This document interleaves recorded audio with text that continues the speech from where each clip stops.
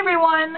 Okay, I was just checking to see if this is actually recording. This is my third time filming this video, because the first time I was trying to film back at my desk. I don't know if you can see it, you can't, but my chair is over there, and I had books stacked up because my camera was too high and the chair was too low, so I was trying to even things out and it wasn't really working. So instead I am filming at my mirror, and my camera is perched precariously on top of my coffee maker, so hopefully they don't take a nosedive.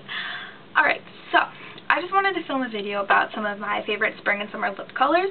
I don't wear lipstick often, but when I do, I really enjoy it. It's just that I have pretty dry and cracked lips, and no matter what I do, it's really hard for me to keep them hydrated.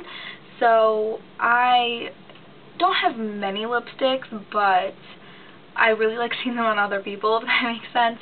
But anyways, to start off with, I have this lipstick by Sula, and it is a natural lipstick in the shade Russian Spy. Now, this is just like a deeper fuchsia color. Looks like that right there. The thing about this is it looks darker in the tube than it does on the skin or on your lips. I have a swatch of it right there, and it looks kind of brighter on my hand than it actually does in the tube, which I don't know if I like, because I kind of liked how it was like the deep berry color, but that's alright. Now over top of it, because I'm wearing these right now, I don't know if I said that, over top of that I am wearing a CoverGirl lipstick. Here's the tube, and this is Pink and Proper. You can see that. And this is a, sorry I heard a noise, this is a brighter pink, a brighter fuchsia color. Almost not a fuchsia, like it's kind of different. I don't know. It has some shimmer throughout it, and this is a, where'd it go? Swatch of it right there on my hand. I have these swatched already because, like I said, I've filmed this video before. This smells so good. I love the smell of CoverGirl lipsticks. Now, I really like how this just brightens up Russian Spy. The combination of them is really pretty because I think sometimes this one can be a little too bright and this one not enough. So I really like them together.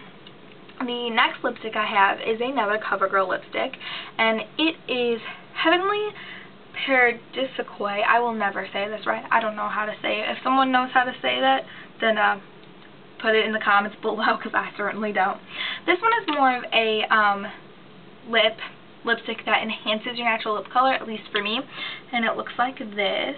And it is just a straight lipstick, no shimmer, no sheen, no nothing, and I really enjoy that. I like to wear it more for every day, or to go to class, or to hang out with friends, rather than to go out, unless I'm going out for like a dinner. But if I'm going out, you know, for a night out with the girls, then I like to wear something brighter like this. The next color I have is by Marichicosi. It is a, oh, and the swatch of the one I just showed is right there. I really, really like it. Anyways, the next one I have is by Marichicosi, and it is right here. It's more of like a bronzy nude instead of like a straight nude that kind of washes out your lips, and it has a little bit of shimmer to it, but not much. And the swatch of that is right there on the end. It's kind of a bad swatch, actually. There we go, right there on the end. My mom used to work for Marichicosi, so I have a lot of their lipsticks. This one, though, I feel like, even though it does have some sheen to it, it's not quite enough. Sometimes I like to wear yet another CoverGirl lipstick on top of it. This is called Nearly There. The Marichicosi one is called Hula Girl. This one is Nearly There, and it is another nude color, but more of a brown than a bronze, and it looks like this. And I'll swatch that right here. Ignore the gross cut I have on my hand.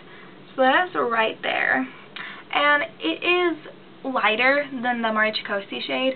I really like it to put it on top if I don't want something so like serious looking. So I really like those two together. And my last lip color is probably by far my favorite. It is by Stila, and it is a longwear liquid lip color in the shade Petal. And I love this. But I kind of, I'm always like hesitant to wear it because it costs a lot, at least to me. It was $22. But I just adore the packaging and the color. And it is yet again more of like a natural lip color. It looks like that, but it's it's brighter than the CoverGirl lipstick, at least in my opinion. I'll put them next to each other. I'm only doing a teeny tiny swatch of this because a little goes a long way. Let me just blend that out. Yeah, as you can see, this is the CoverGirl one and this is the Seal one. It's definitely brighter. It stands out more and is just the prettiest, perfect pink. It's like kind of like a Barbie pink almost. Yeah, I would say it's more like a Barbie pink. And I really, really like this, and it's gonna last me forever.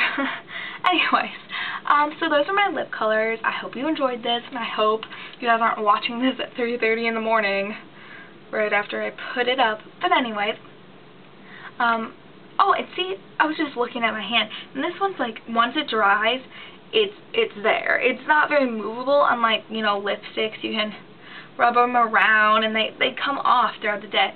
But the Longwear liquid lip color is definitely true to its name. Anyways,